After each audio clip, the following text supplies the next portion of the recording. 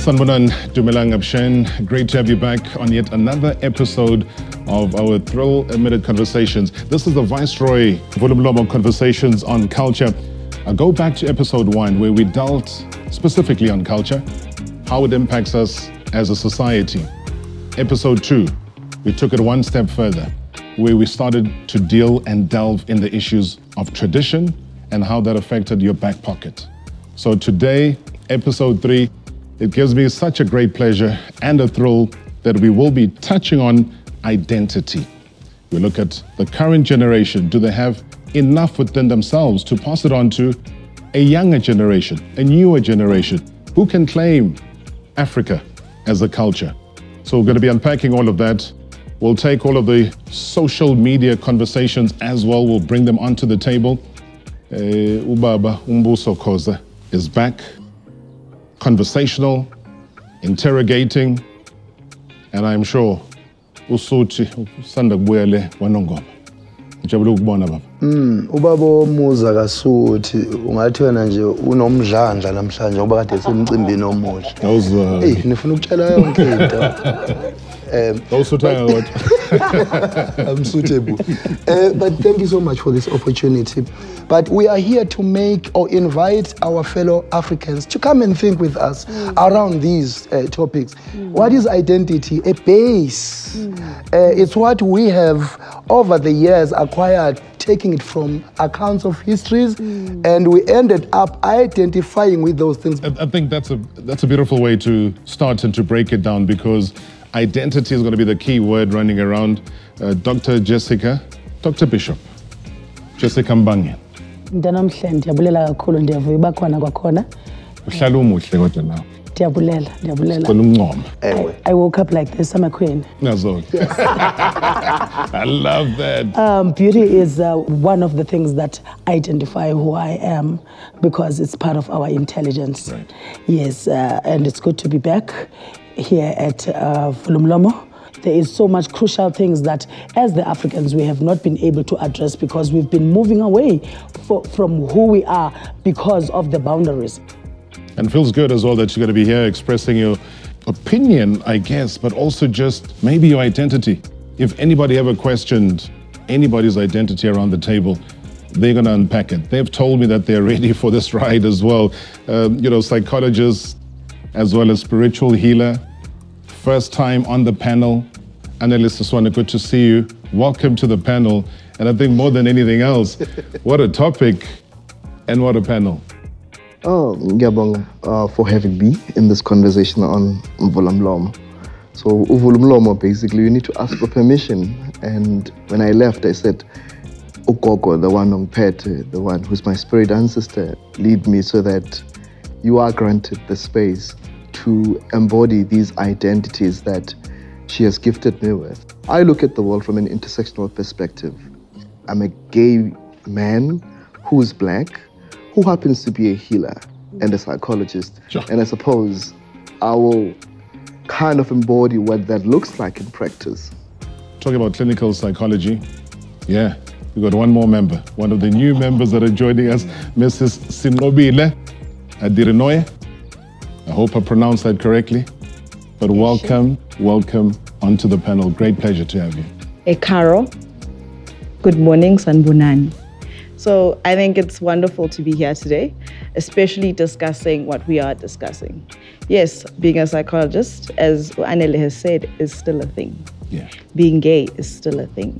And we are not simply South Africans. If you look across, and Mbuso Khoza is brilliant because he knows so much about our history. If you look straight across our history, as we have discussed earlier, my father is Shona and Tsonga. My mother is Zulu. So what am I?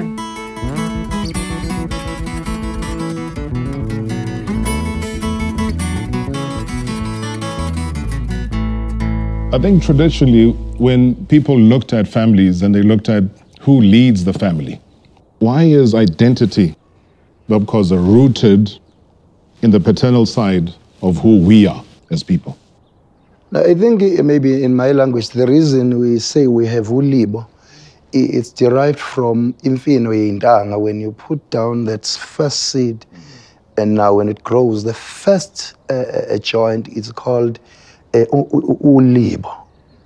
As it grows, it's called imiliba. This is why today, when you are tracing your genealogy, you don't say you are tracing a family tree. That's English. Uyofuna ulibo kunasihlahla somde. But now, why is it rooted on a male side? I think it's capabilities. Who approach who first? Okay. Then you approach a woman, and then Ntokazi will go and speak to her friends, then up to Gogo. And this guy really seems genuine. So who is supposed to take a direction? In the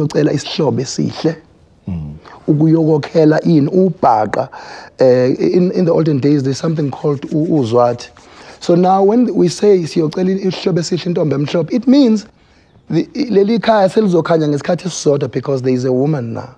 So younger Lendo, there's someone who is supposed to take leadership and say, can you come and have this partnership with me? Uzo ngena emzini wakhoza. Now this thing is now. There is a difference between culture, which is isiko, which is a cultivation of crops, of mind, of everything around you. And then you have something that is called usiko. Both these things, they can't be practiced as a lifestyle. So now, I'm trying to give you a structure of how culture is constructed. It is because of those historical events. Then later, cultures. These cultures can't be practiced, and then you have what you called, this is what we inherited from our forefathers, artifacts, we can't wear these things every day because of the time, environment, and the weather conditions. We safeguard these things and say inheritance. But now, this inheritance is used to practice ancient traditions. I love the fact that you've gone this way. So you've broadened the debate. And Dr. Bishop has got to do with ukshela. Because that is where now the paternal side of the identity within a family comes in. Do you go along with that argument and the way he has set up the scene in terms of it leaning towards the paternal side of the identity of the family? So, into enibane nayo mna into yobana ngoku apha kule issue ye-identity, xa umfana eshela omnye umfana, kuyiwa ngaphi? Xa intombi ishela omnye intombi, kuyiwa ngaphi? Because apho siyakhona siyokwakha umzi. So kuzokwakhiwa wakulobani apha lo mzi, wakhiwa kanjani? Where is the point of reference yamasiko azawusetyenziswa? So is that where the chain then gets broken? Because I think Dr. Bishop has landed on the issue within identity. I find it quite problematic to, well, we believe that as Ubaba Sheshiluguti Isigo, it's how things have been done and passed on over generations. For me, I'm of the argument, which is, you also alluded to it, that culture is a social construct. It means we collaborate and make what is known and what works for us.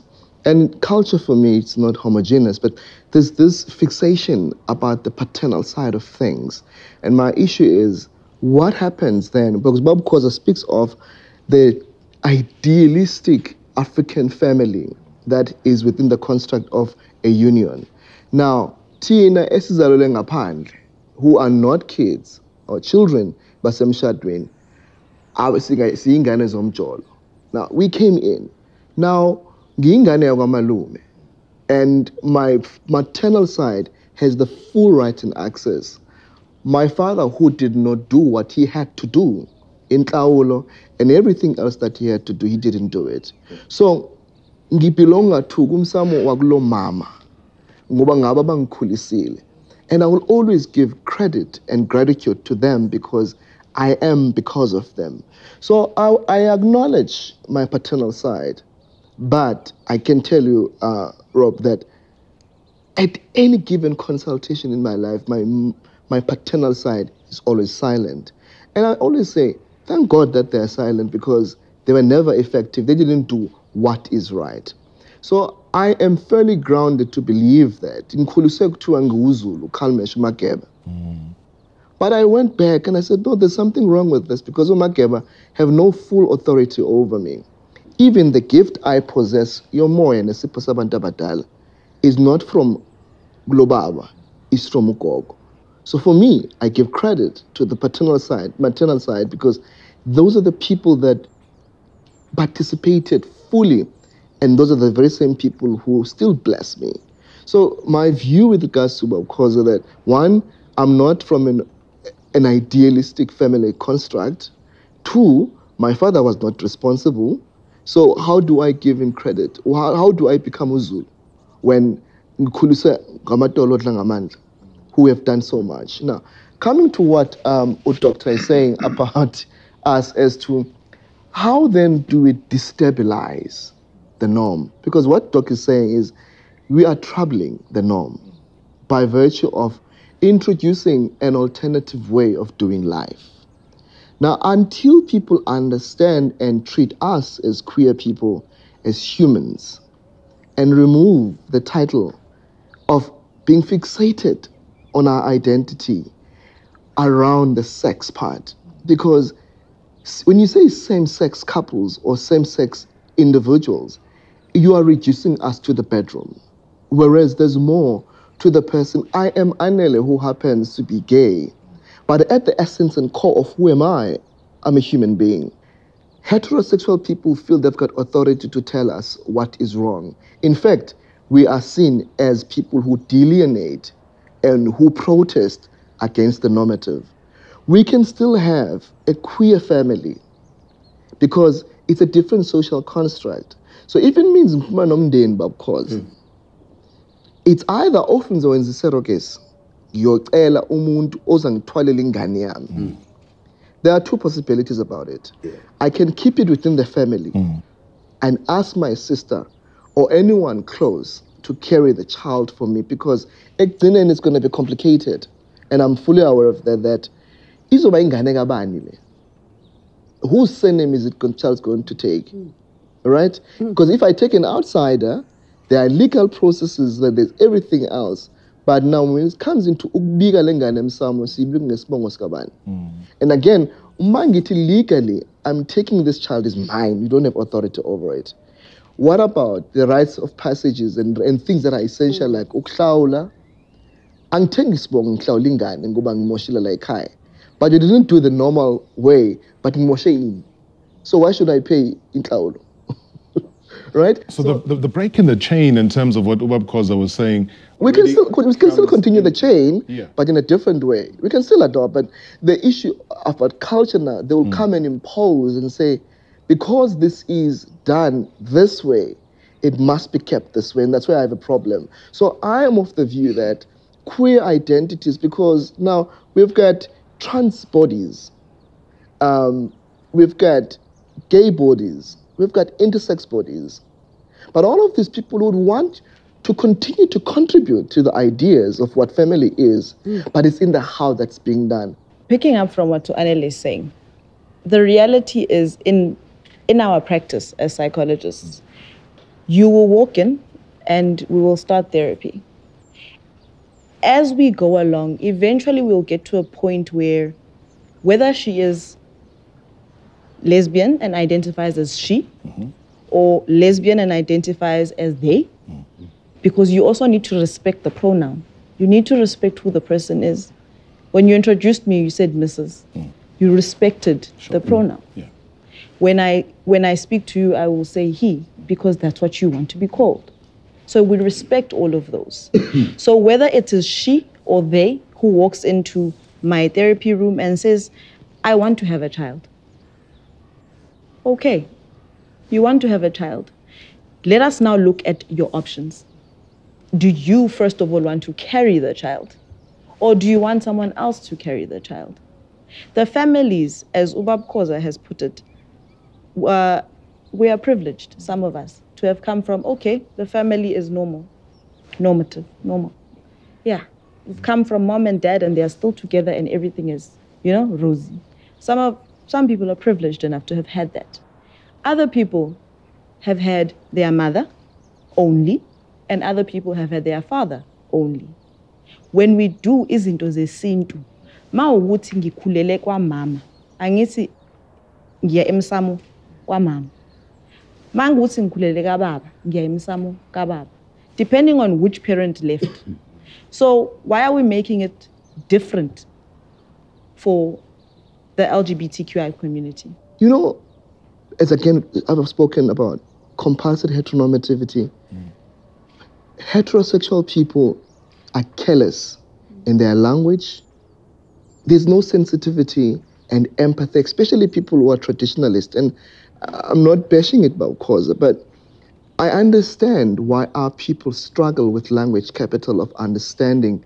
Even they would say LGBT Ndondon, the LGBTIAQ plus community and that. Right, we've had plenty of social media interaction, and one of the first tweets that have popped by, Mr. Hololo, wanting to know how does culture affect gender identity in general. I think it's pretty straightforward. Dr. Bishop, this one's for you. The challenge is the mainstream of doing things. Culture can be sacred. We should safeguard that as well.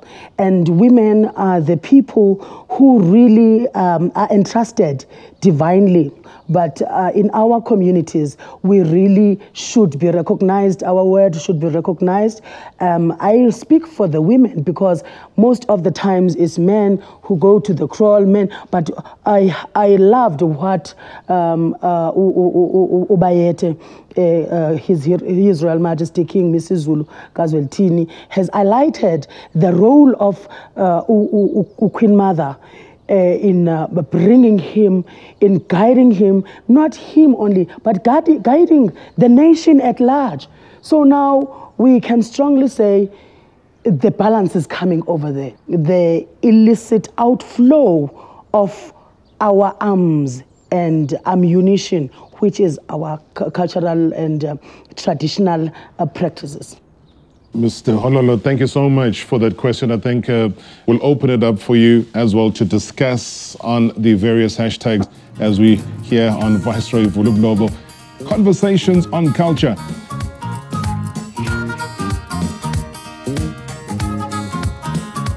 Now, the sliding scale of Africanism is where I want to go to. What is it to be African? Who lays claim to this Africanism? Is just you being born on the continent of Africa enough for you to say, this is me and I'm African? I want to bring our two esteemed ladies into this because, hey, I'm a daughter to Wula and Manje.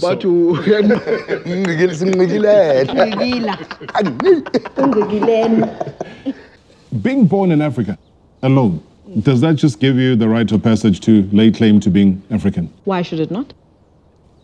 Does it cut across then the various sectors? Because you will find, again, descendants from other countries who are here, then they get born, whether white or black, and then they will not say that they're African, but they'll still lean towards the European sense of their culture, so to speak. But being born here, yes, they were born in Africa. Should they be African if they don't embrace it? If you do not embrace it, you may not embrace it, but this is inkaba yako ila. And if inkaba yako ila, this is where you come from. You are basically then saying that there's a part of myself that I do not acknowledge and I'm cutting it out. Remember when I introduced myself, I said, I'm a Zulu Tsonga girl. Yeah. I'm also a Shona girl at the end of the day. Zulu because inkaba yami ilele eKZN. Tsonga and Shona because ubaba waseLimpopo. So now if I was to be born la and then leave and go and live wherever I live, whichever continent I decide, it doesn't change the fact that I'm an African. You've embraced it, which is the beautiful thing. But also nobody forces a culture or cultures into anybody. Yes. But you also find people that tiptoe around the issue of embracing where they were born. And they always look at Africa, maybe because it's seen as a third world part of town, that they don't want that association. Yes. There's a lot of reasons around not wanting to be associated with a particular continent. At the end of the day, you can't force anybody to do anything. It is a complete and utter choice to be or to choose your identity. To choose, okay, I identify as an African or I identify as a European human being. It's completely at your leisure. How do you do it? But there are reasons that most people don't want to be associated with Africa. Do we address those reasons? Do we talk about them? Do we go into depth about those reasons as to why people don't want to be known as, I am an African? Which is sad. Dr. Bishop, let me bring you here, because not only are you rooted here, but you also widely traveled. So you get to dip in and find out those that find themselves on the continent, are they identifying themselves? And if they're not, why not? First of all, being African, Afrikansje is the word, is the patentship of this continent that we are in. So when I say I'm an African, I'm driving the reindustrialization. I am driving the human spirit that we should really embody, the human spirit that says, I am because you are. You are because I am. Let's stop the wars and create the safe place. We can be able to name the world as Africa, because the world is what it is today because of the minerals and resources that are coming from this continent, the human capital that comes from this continent. We are the ones who have made it possible for the world markets to trade in gold, in diamonds, and the food our stomachs still in. We are not supposed to have malnutrition. We are not supposed to have imbalances in this continent.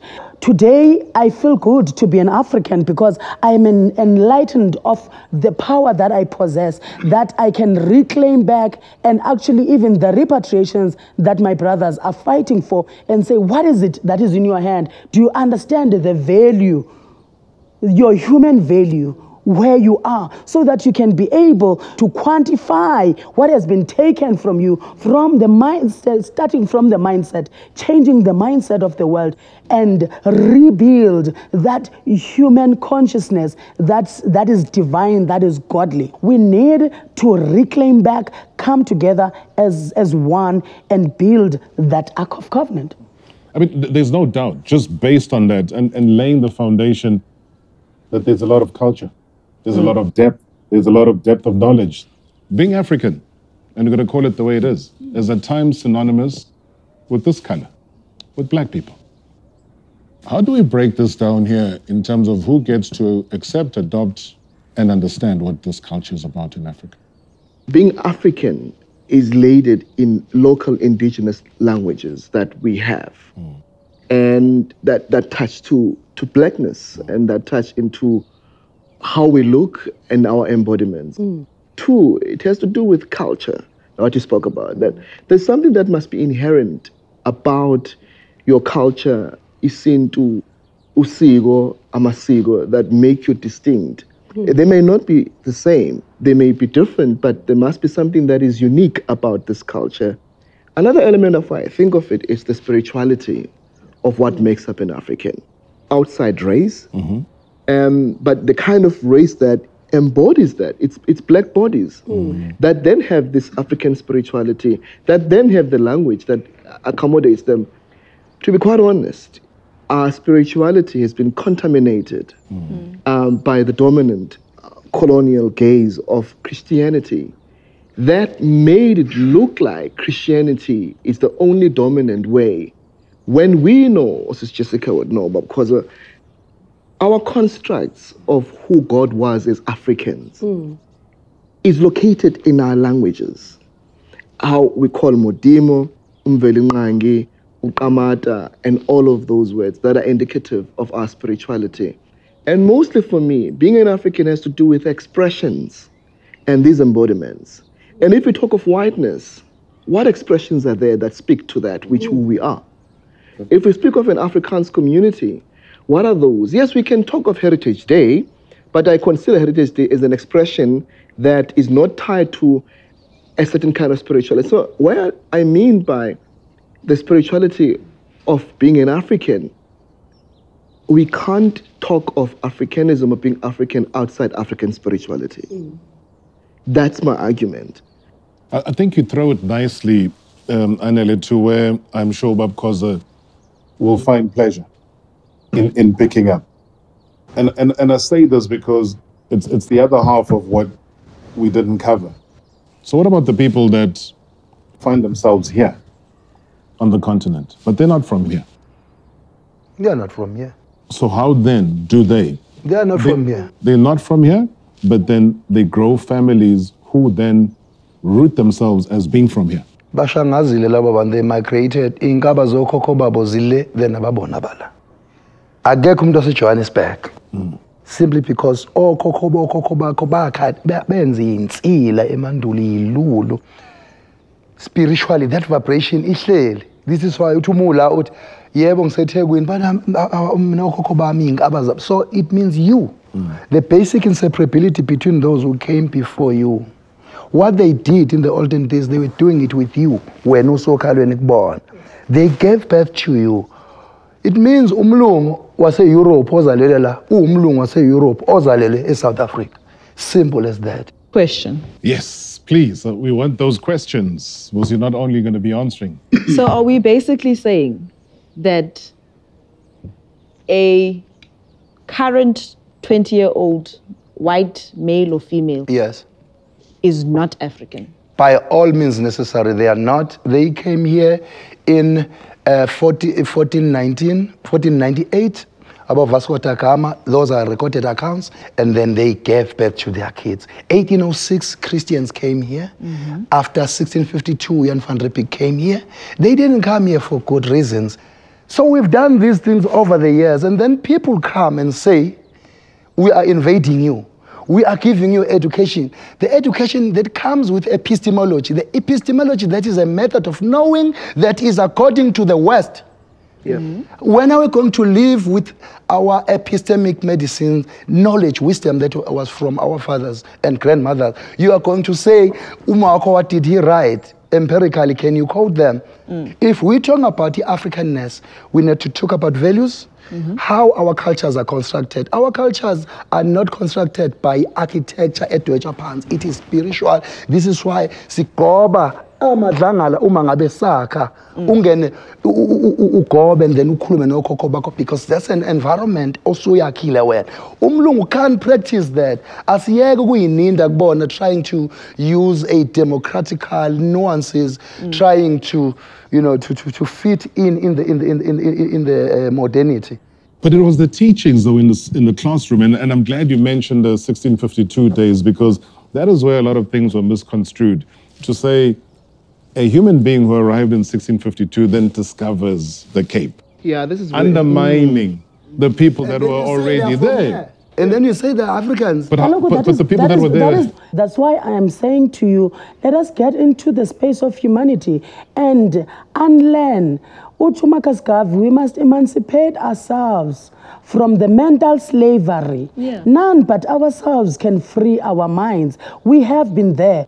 But now we are being reduced by the notions of slave trade, which is continuously doing that now through the education system and the everyday life that is still reducing us. Hence, we are untangling this, going back. Who are we, kahle kahle? And what is it that we can wash away? But we are one. When we are talking about humanity, we are talking about oneness. I think the one thing I wanted to raise with you, Sinqobile, is around the usage of terminology. So for white people, they use immigrants, expats. Yeah. Very kind words. And then they switch it up when it comes to black people, foreign nationals, you're a foreigner, etc. But also the interesting thing, given your mix as well, married to a Nigerian. So he must be in the crossfire of all of this. How do you read it? It's very difficult to be married to a foreign national who comes from Africa. Because I'm still trying to understand it better, but there is almost a separation of this is South Africa, and then there's you guys. And when you marry a foreign national, so already my father was a foreign national because Shona. So my mother even naye, she experienced the, how, uthathe kwere kwere. That's the word. Those are the terms used. Then I come in and I marry a Nigerian, a whole Yoruba man. And then it was quiet for my family because obviously now it's normal. In my family, it's a thing. But in South Africa in general, there's a lot of difficulties you face when you're married to a foreign national that is from Africa versus if I had married a German foreign national. Because we use these terms and we think, oh no, we're just using them. It's just to explain. But it's the same as, and I was going to, stop saying them. Stop saying they. These people. These people. Queer. Yeah. They're queer. It is queer people. So that's when we need to start a conversation, but not necessarily me, but I'm saying the society. We need to engage more on this. We are using them and us. And these people. Because it's him who said us, So there was a segregation already. You see, when you segregated it, I was like, not okay. Me. In the conversation, Yes. Anele, stop segregating. It's politics. And I say to you, we must embrace the diversity. Yes. We are one. We are human. And each one of us in our spaces, in our communities, let us do as much as we can to form part of the collective and have conversations and build more traditions that will feed into the cultural practices. Uspesihle Makinana says that, wants to know, how does one preserve their culture and heritage in our modern day society where everything is westernized, from the food we eat, the language that we speak, or the clothes that we wear? So exactly that point, and I agree with you, Spesihle.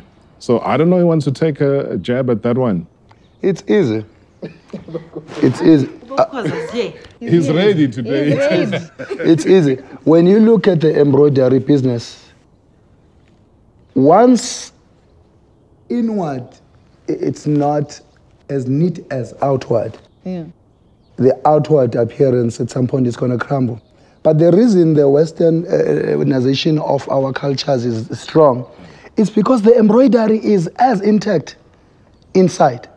Education, church, at work. But what is identity? Identity is not what you produce and then you appoint it. But it is what over the years we have created as cultures, as traditions, until we identify with those things. When we see them, we see ourselves. It's black people who have killed their own cultures. For instance, you want to tell me when you kill an animal, really, you're going to be blessed? Because even in Nkomo, I can't speak. The soul, everything, even ama diseases etawangene enkomeni. But sisuke senzele ukudla. Ingane encane, abantu abamnyama, they can't be identified by ubungoma. Ubungoma is not culture, it's your gift. And you don't have to flaunt it on us. It's sacred. We should not even be seeing it on television. So that's where the pollution of Africanness, ithina. Kuze umuntu phambi kwakho uyona bhayibrayiphi uyabona this person has no problems, but hey, I see 1 2, I see 1 2 3, because you want a bribe pack at the end of the day. It's us black people who are killing our own culture. So is there any hope then of rescuing whatever it is that is left out of this self-destruction?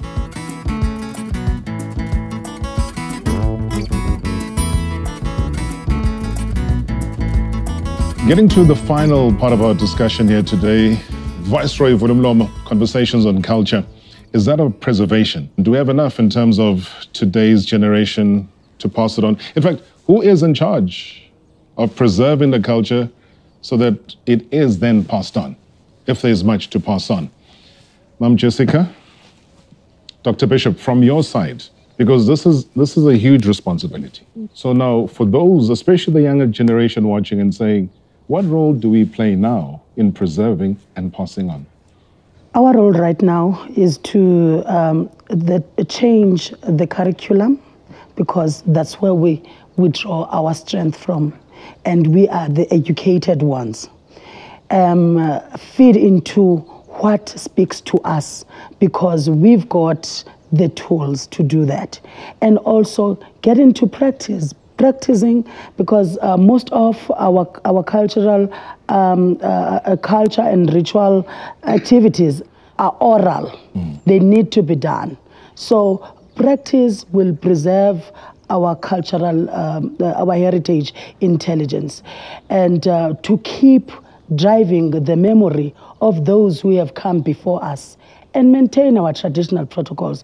And we must create apps, virtual apps, so that we can digitize some of the things and play the games. These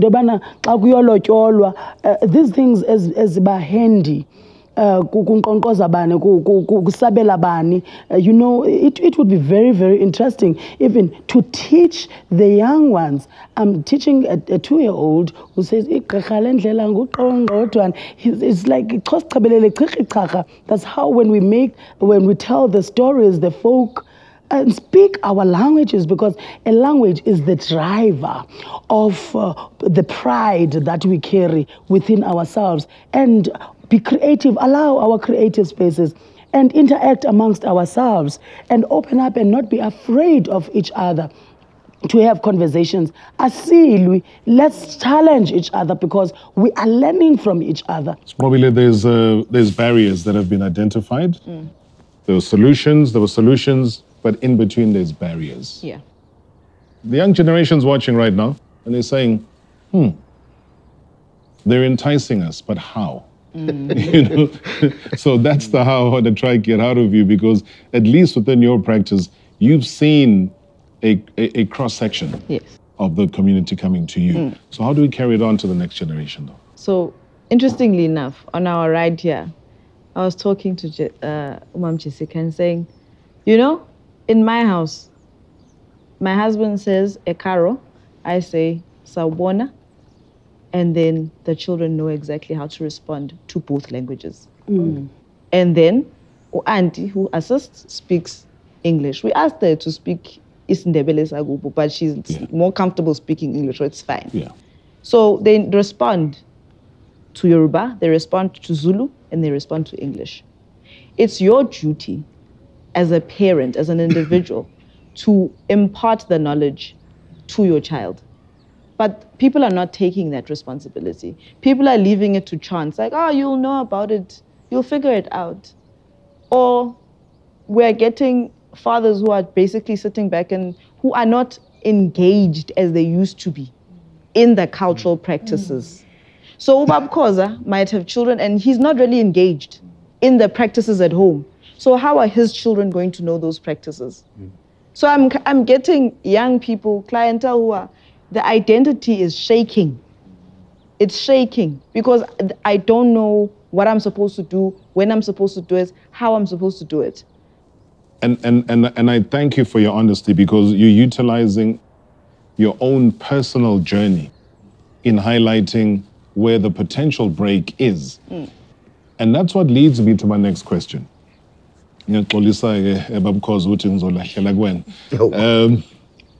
Because it leaves us with serious ramifications. And I'm picking little pockets from everyone's contribution to say that what are the ramifications if the same culture is not taught and it's not passed on? It's shared. In the first place, there's no culture that was supposed to be taught, because that was a practice of those people who came before us. The best thing we need to do is to develop these two eyes, the other eye is coloning from those who came before us. Oh, what did they do? What were their mistakes? What was wisdom? But the other eye is in the present. But the problem now, as black people, the reason we have killed our culture, we focus more on the past. Whilst we are focused on the past, we are casting forward future visions based on what our forefathers have done. So there's no evolution space in all of this. From your side, that preservation, what does it say to you and how can we achieve it? I think for me, it goes to what I know to be intellectual integrity. That what Sister Jessica spoke about, that if we can do so much work, and thanks to to a research institute like National Research Foundation, NRF, there's a big department that focuses on indigenous knowledge systems.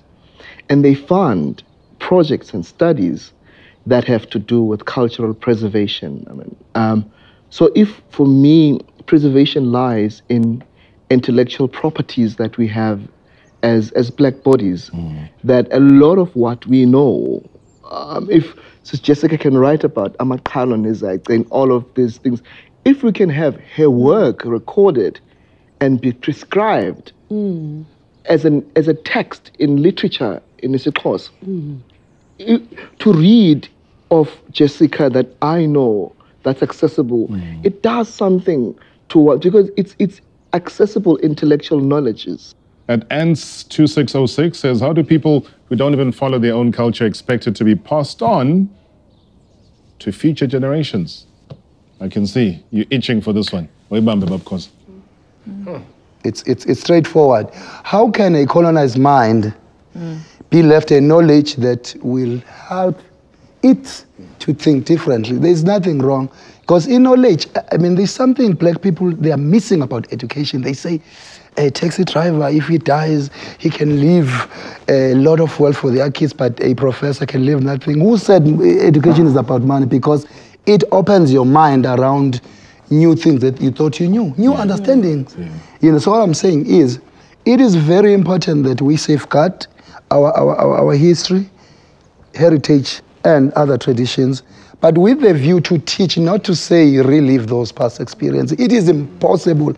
And this is why today there are people who are complaining about us using English because they don't know English. It used to be a West German language that later happened to Jabane, Latin, Greek, so that we can communicate. Yes. That's it. I would say feeling of Kulumis.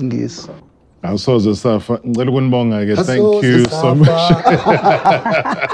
Hey, we're going to break away into song any second from now. I think that's just how juicy and enticing these topics have been here today.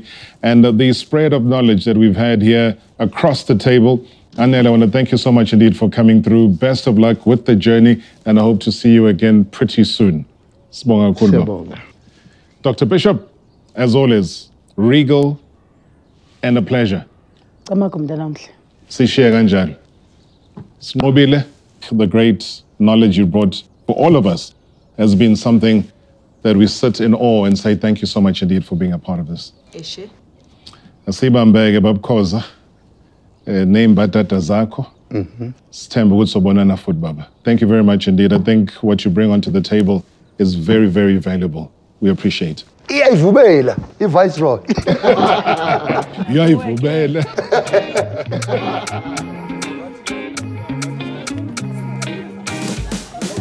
Well, let's keep those conversations going. We would love to hear from all of you utilizing all our social media platforms. So get going, #Vul'umlomo.